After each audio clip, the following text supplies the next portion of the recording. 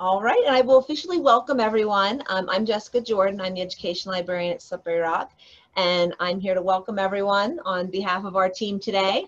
So I would like to introduce our speaker. I admit one last person here. It's Pandemonium, Workplace Decision-Making During a Pandemic. And today we're here with Mrs. Virginia Stevens,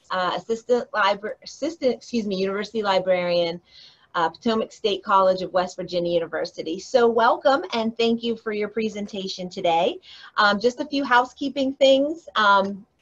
As Mrs. Stevens has said, she is more than happy to have you unmute yourself and contribute verbally. However, if you're more comfortable or don't have a microphone and would like to participate via the chat, Nick and I will be overseeing chat and we'll make sure that we share your questions and comments as well. So I'm still admitting a few people. I do have chat on. And without further ado, I will turn it over to Ginny. Well, thank you. Thank you for having me. I'm really excited about this. Remember, everybody, you can unmute, you can tap the space bar, you just yell, hey, and I'm going to try to get as much on my screen as I can see. Can everybody see that? We good? We're good. Guys? I see it, Virginia.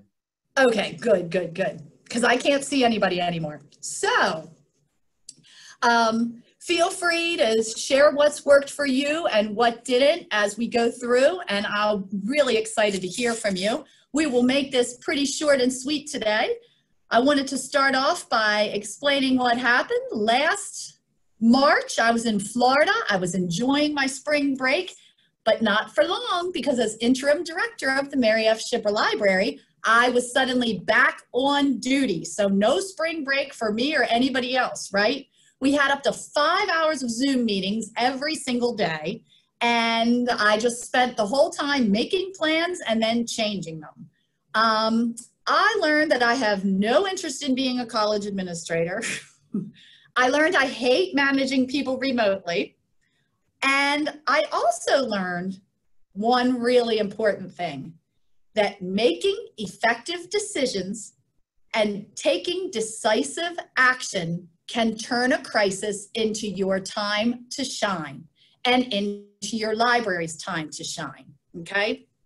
So I started not shining, I was whining. Right? For 3 weeks, I was whining to the Dean of WVU Libraries, Karen Diaz, saying, Karen, no one's telling me what to do. No one's making any decisions. No one's sharing any plans. And Karen said, well, you gotta accept that nobody knows what's going on. So you've got a time right now. You've got a window of opportunity. You know what's best for your library. You make the plan. You share the plan. And I said, oh my gosh, that's what I'm definitely going to do. And I mean, her words of wisdom just completely changed my entire mindset. So really excited about that. Of course, they just started cutting the grass outside my window. Hang on.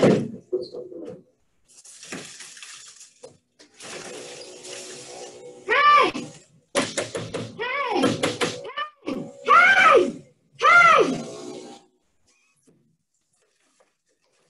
Hey, can you stop? I'm on a call to the entire state of West Virginia. Thank you so much.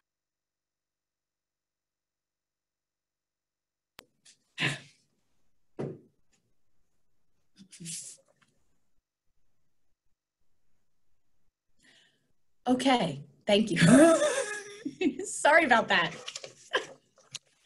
Okay, so, yes, let's see, where were we? Oh, Karen was so incredibly helpful. And that's what she told me. She said to take the bull by the horns and make the decisions, because somebody has to, okay? And if you step up and take control, tell bosses and administrators, this is what's going to work best for my library. You know what's going to work best for your library, okay?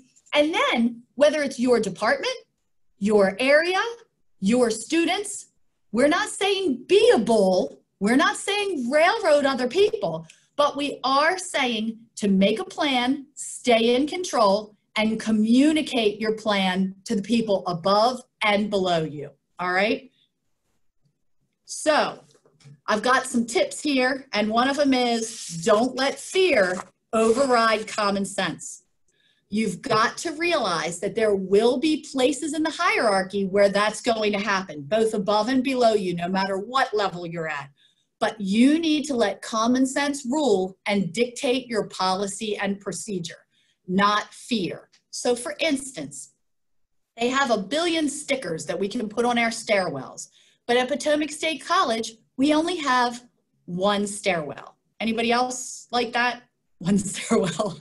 So it's not worth putting a whole bunch of stickers on the floor everywhere because people are just going to be walking into each other. They kind of all drive, so they know to stay on the right, and it's going to be the same with the stairwells. We don't need to muck it up. If we had a huge library and a whole bunch of people, we could definitely mark a stairwell up, a stairwell down. Who's done that? I'm sure some of you have, but you know, we can't do it.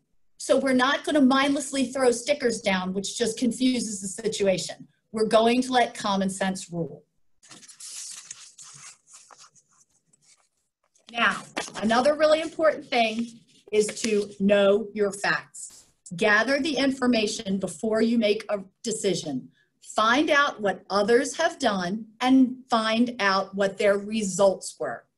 Talk to people you respect, whether these people are in your library, in another library, or in another business altogether. An outside perspective can be extremely beneficial, so remember that. I have a nurse friend I was talking to, and we were trying to figure out in our library how to keep certain, now this was over the summer, how to keep certain tables, let someone know, let the maintenance crew know that someone sat there. And she said, oh, at our hospital, we have little laminated cards for clean and dirty. And the students who might not be able to really take time to wipe the table down at the end of the night, they might just leave a card on there that says dirty so that the maintenance crew knows to get that. Now, we got that from a nurse at a hospital. We haven't actually implemented that because we haven't needed to yet, but I already heard about that. Definitely listen to people in other industries that you know and respect, because this is the perfect opportunity for your library to lead the change rather than follow kicking and screaming, okay? You want to develop a reputation for being a yes man or woman, okay? I want you all to start saying, yes, we will try that, instead of no, we already tried that. If it didn't work the first time, figure out why and tweak it so it will work. It's time to make your library as space back into a player. This is the perfect opportunity because we're moving away from library as space, but suddenly this semester, every commuter student's got to do a Zoom before they have an in-person class. The library is going to be a great place for that. Say yes. Find a way to make it work. Administrators need solutions. They're as lost as everybody else. Provide them solutions. They're desperate. And if you become a yes man or woman and you're creative and open-minded with your solutions, people will start coming to you for help. Faculty is definitely coming to us for content. Think, where does my campus have gaps? Where does your campus have gaps? And fill them. Become the VoiceThread expert or the Piazza expert or the Google Classrooms or even the Zoom expert. Be a go-to person and a yes man. Project a positive, calm, capable attitude. I have trouble with the calm attitude because I blow up. I get back on track, but I blow up. Try not to blow up. You just want to always be the calm go-to person. I found when I became director, that was in what, Nick, maybe June of like the year before, this past, 2019, I guess. We had a whole team who immediately went into yes mode because we suddenly decided that that was the way to be. We all wanted to be that way, but our old director was getting a little curmudgeonly, and once we had a fresh start, we became the yes team, and it showed. The few times I said no, No one even questioned me. And I'm sure that we are all used to the library getting railroaded somehow, right? We had a joke a couple months ago about, on one of our calls with all the librarians, we had a joke about the fact that, what's the club that everybody wants to host now? They asked us to get rid of all our books and put esports on the second floor. No, I'm not gonna be a yes man or woman that much, right? But if you say yes, most of the time, you're going to develop a reputation as a can-do person. So the very few times that you must say no, no one's even going to challenge you, because they know that if there's any way you could make it happen, you've established a reputation, you've established a track record of making it happen, of coming up with creative solutions. So definitely another tip, be a yes man or woman. Okay, don't flex your muscles. This is not the time to revisit petty grievances. It's not the time to say no because you finally got a little bit of power, and you can.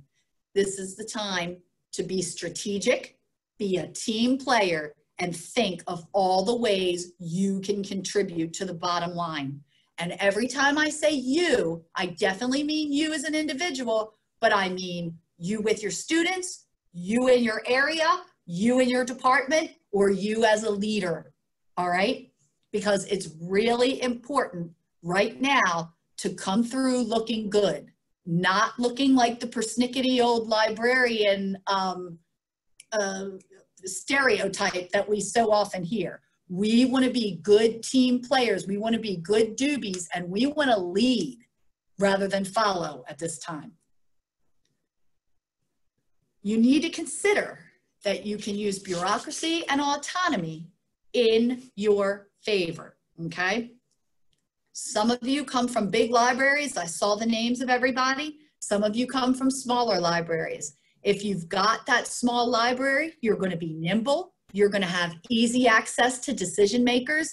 Take advantage of that. If you're in a large bureaucracy, you might have trouble receiving permission for something. One way I used to get around that, and Nick did too, is we would just include in our email, we want to do this, this, this, and this. If we don't hear from you by Friday, we'll assume everything's a go.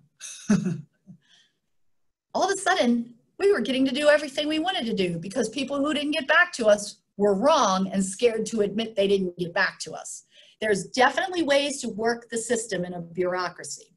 We are in a very, and so is Mary Strife, we're in a very unique position at Potomac State and at WVU Tech in Beckley because we're kind of our own autonomous area while we're also part of a bureaucracy. So I'm going to give you an example of how you can make that work.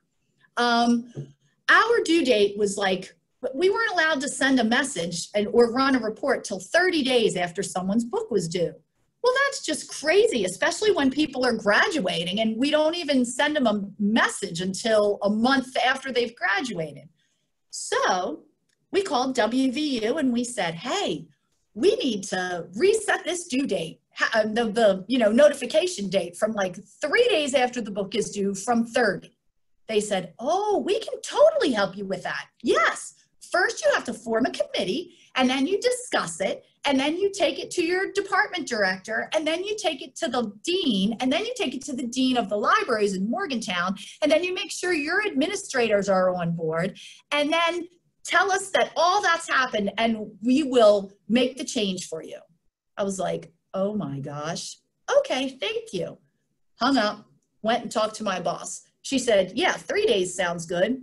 I waited 2 days and called the giant faceless bureaucracy back, knowing I would get another person on the phone. And I said, hi, at Potomac State, we formed a committee and went up the chain and told the deans and got permission, and we want to change our due date notice from 30 days to 3 days. And the person went, hang on, flipped a switch and changed it. Use any way you can to get done what you want to do, okay? I mean, I'm not saying completely skirt the rules. Obviously, we want to follow rules. But when you know it's going to be a giant headache and you can get it done in a simple way, go for it. Be seen as a leader and a decision maker. Now, as much as we want to be leaders and decision makers, We need significant input from those at the lowest levels of our institutions. If you're a decision maker, you need to consult your boots on the ground workers. See how it works both ways? I'm telling the administrators here in our gang today to consult the boots on the ground workers, and a few slides ago we were telling the boots on the ground workers to take the bull by the horns and make their own plans. If everybody has this can-do attitude, we're going to meet in the middle. Now it works within the libraries and up and down the whole chain of university administration as well. Excuse me.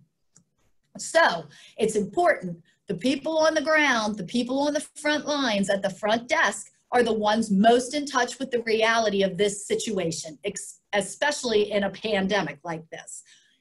Managers, if you get a decision from above, before you give any feedback, you throw it further down the chain and run it by everybody and say, how is this? How can we make it work better?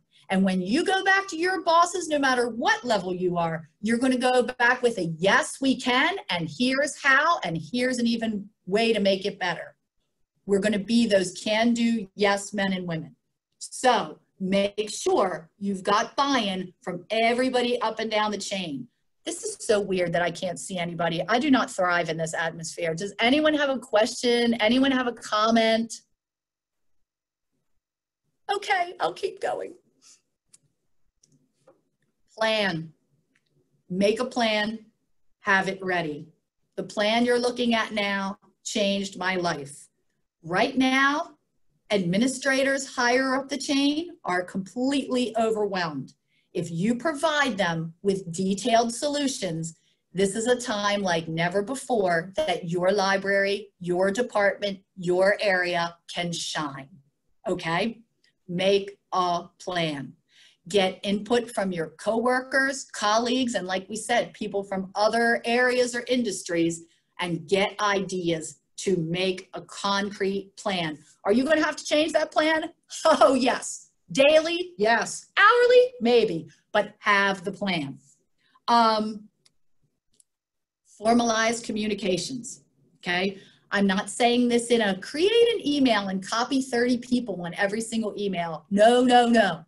But create a formal communication and make sure that you become a go-to person who's known for providing a solid, concrete plan. I learned this years ago. I was a drug rep for Merck, and I had the most easygoing, wonderful boss in the world. And on my first one-on-one with him, I was maybe 23 years old, 24 years old. My first one-on-one, I was just ready for him to ride along with me to the doctor's office, and then we were going to go to lunch. That's what everybody did. It was really cool. The doctors are especially nice to you because your boss is along. And 2 or 3 days before my first ride along, another kind of middle-level manager came up and she said, "You ready for your ride along?" And I said, "Yeah, it'll be great." And she said, "You got all your numbers ready?" I said, "I don't have anything ready. I can't imagine Joe wants to see all that." And she goes, "He's not going to say he wants to see it, but he wants to see it." Get your zip code reports, get your, hospital data, get everything together. Talk about your territory, talk about the changes in your territory. Make an actual report. Guys, I've been doing that ever since. And the reason I started telling you about something that happened way back then is because honestly, I had one-on-ones with the dean while I was the library director for a year. And in my last one-on-one with him, he said, "I have been a pleasure to meet with. I'm always prepared. And out of every one-on-one meeting he has, he enjoys and feels that 2 of them are constantly productive. And mine was one for the whole year, and he was sorry to see me go." Make a concrete plan and share it. Formalize your communications. It really makes an impression on people. All right. This is the perfect opportunity for your library to be the change, to lead the change, rather than follow kicking and screaming and whining and crying. You want to develop a good reputation. And of course, since it's a pandemic, you have to be ready to switch tracks. We have changed our plan a billion times. I think we're going to change our plan again. I'm hoping not. I don't want to go online, but you never know. Be ready to switch. go in your office, scream into a pillow, freak out at home, yell at your family, and then buy them all drinks. But definitely exude a calm, capable demeanor at work. It's very difficult for someone like me, but very, very important. Every crisis presents an opportunity, okay? Nick can speak to this. We just had some English professors meet in the library, and I'm an in-person person. I was sitting there moaning and complaining that, you know, I was only going to be able to go into so many classes, and there are instructors who are meeting all online, and I just don't want to go into 8 million Zoom classes with uninterested students, disinterested students. And the English professor said, why don't you guys launch a Zoom database workshop session? And you could just have like 3 or 4 general sessions, and any student could join, and all the English professors can invite their students. What a great idea. This might really work. It's something we're going to pursue. I don't know, you guys might be thinking, what an idiot that you didn't already think of that, but I did it because we're very class oriented, and we don't have to be. Let's take this crisis and turn it into an opportunity to try to reach more students. Same with our virtual academic majors fair. And this actually didn't pan out, but I wanted to talk about it because it was a great opportunity. We always have an academic majors fair every year where the different departments will meet in different centralized locations. The faculty will hang out for about 2 hours, and you're supposed to come meet your faculty and ask questions. They're always poorly attended, really poorly attended. Well, our Dean of Student Life said, hey, why don't I have this online? The students can join and talk to professors, and since they can do it from their room when they're bored and not supposed to be having any activities, they might feel more comfortable asking questions about, you know, their major in general and this semester in particular. Oh my gosh, you guys, the faculty didn't bite and we didn't end up doing it. But I'm wondering if it would have been way more of a successful majors fair than we usually had. I'm not a Zoom person. I have, what are they calling it? Zoom fatigue. I'm zoomed out. I don't like it. I'm freaking out right now because I can't see any of you all or anything. I can't even see people's faces. But let's take it for what it is. Let's make what we can with it. Maybe I can reach more students. Same with videos. If you have an interest in making videos, man, start making some videos. Go to your administration, go to your boss, go to your department head and say, you need any how-to videos? The whole university is pushing media site. Ours is anyway. You can also post them on YouTube. Just take something that interests you and run with that. Run with that. There's so many opportunities right now for people to shine. Well, I wanted to leave a little bit of time for questions, comments, and to go back. So I'm going to stop sharing my screen, and hopefully we have some comments here. Gina Chatton asks if you're able to share a PDF of the plan. Sure, I can do that. Let's see. Should I do that now, or can I just email it to her? You can probably just email it to her. Oh, that would be wonderful. Okay. I'll type my email in here. Anybody else? I would love to hear any other directors, anyone try to make some decisions and get no buy-in and get no feedback? Or did anyone like really forge ahead and have some success? Tell us about it. Yes, please feel free to unmute yourself and share.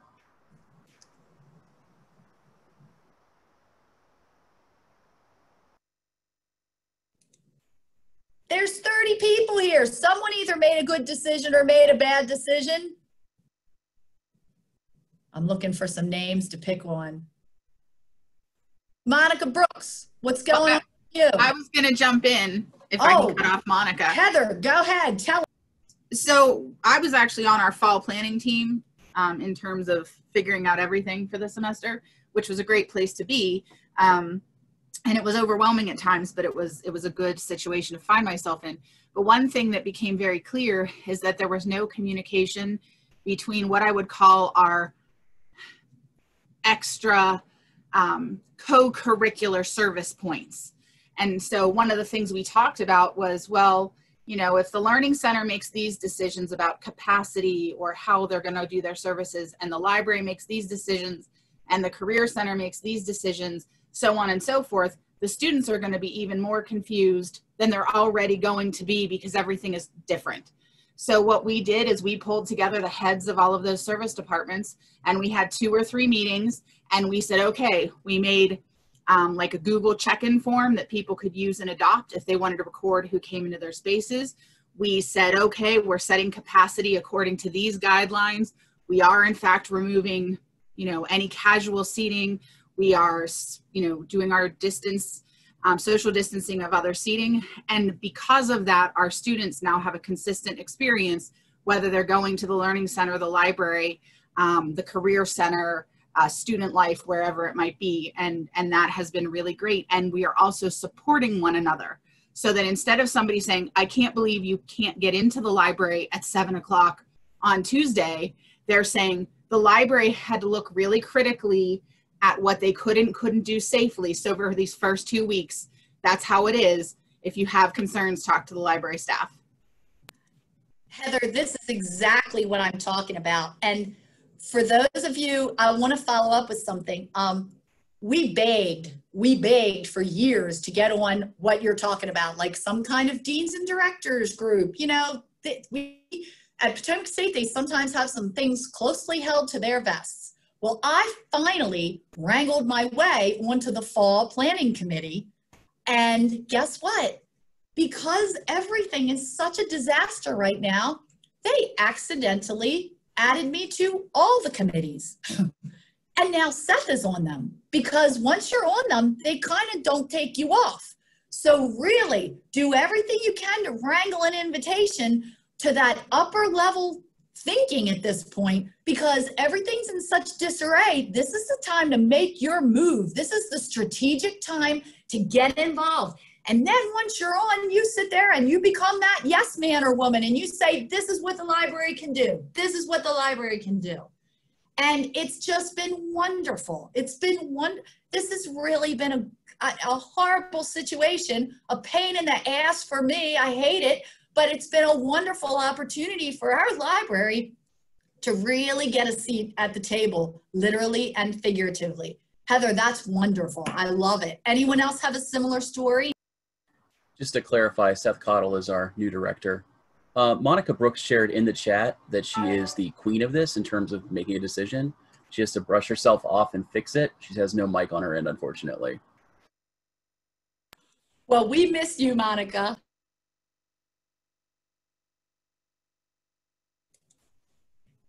Karen Goff, are you around? What's been going on at the Library Commission? Have you, like, how about within government? Has the Library Commission like had the opportunity to take any bull by the horn? Afraid not.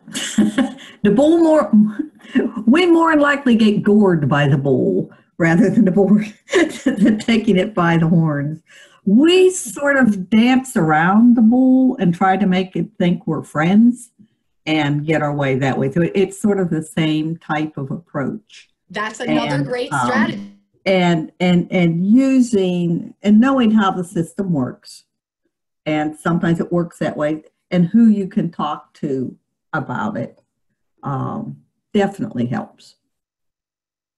But yeah, it doesn't always work. But it helps to have an approach and know some people you can that will carry your bucket up the hill. Sort of. Agreed.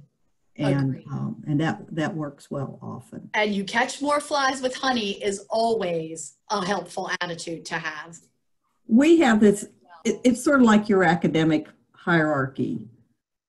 We are a department of arts, culture, and history. We are an independent agency, but we're still in that little grouping thing. You know how it goes. And Randall Reed Smith is the director of arts, culture, and history. And he often says, Karen, what do I need to be saying when I meet with these people the next higher up? And recently I told him, I said, Randall, every time they say broadband, you say libraries. And he's been doing it.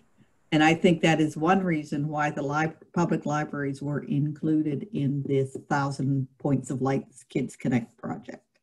So, and he's all about buildings and everything. And I said, when they say libraries, you just tell them everything libraries do. And he's been doing it, and that's been a big help. It's sort of a, not a real complicated way of doing it, but then hoping that if they need more details, it comes down the line and I can provide the details. That's wonderful. That's wonderful. Well, we're at 12:31. Anybody else have any last comments? Because we don't want to take up any more time. I actually have a mic now.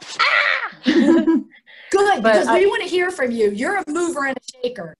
Well, I do think one little tidbit that has helped us a lot is when we do make a mistake, we own it, we brush ourselves off, and we find a way to fix it. And that really goes a long way.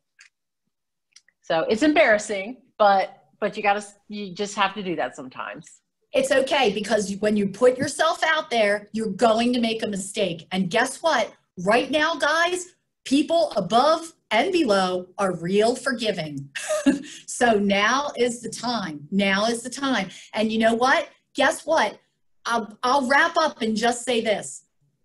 When I say take the bull by the horns and put your ideas into action, you have a really great opportunity to change your mind if you have to. This is a pandemic. This is where you go, you know what? We tried this and it's not working. Let's try this instead. So be ready. Be ready that not everything's going to work and that now's the perfect time to admit we got to go to plan B, and you're really not going to suffer for it because everybody's going to plan B all the time. So jump on the bandwagon and just be energetic and make the change. Make the change.